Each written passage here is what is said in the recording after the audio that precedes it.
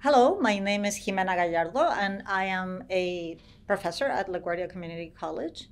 I'm an English professor, so I usually teach using Wikipedia. I started by having my students edit Wikipedia articles related to novels of minority writers. We started with Octavia Butler, and so my students have been going through her novels, reading, enjoying, and making those articles better because they weren't very good. Um, but then the pandemic struck, and it was really hard for us to work on Wikipedia articles because I tend to have them work in teams, and via Zoom, students on Teams, not so much.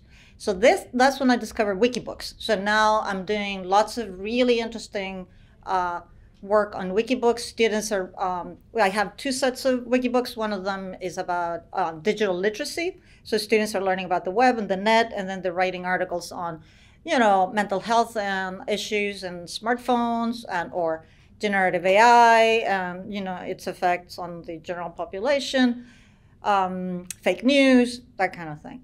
And the other Wikibooks that we're putting together is called Themes in Literature, and that is a series. It's volumes. There's several volumes of books, each on a particular theme, and students are learning about different poets or writers, and they write on a specific text.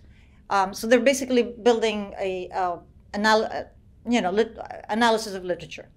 They're having a lot of fun. They really like building the books. This year we talked a lot about why. Why would we do this? Why Wikibook matters? And I think that for me, the most important thing to say about all of this is that the internet, the web is becoming more and more, I mean, as we know, it's, surveillance attention economy, and the Wikimedia projects are the one place where you can go and learn about something without being bombarded with, ads, with, tracking devices. You can just go learn in peace. And I think that the students really appreciate that. They appreciate that they have a place where they can not only go and learn things in peace, but also they can contribute to those projects and help others go learn in peace without being constantly followed by, for-profit, endeavors.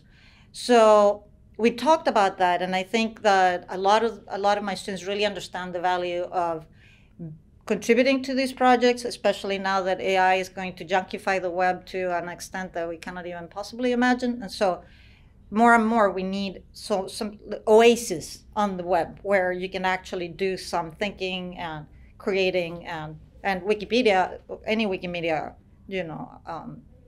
endeavor is one of those.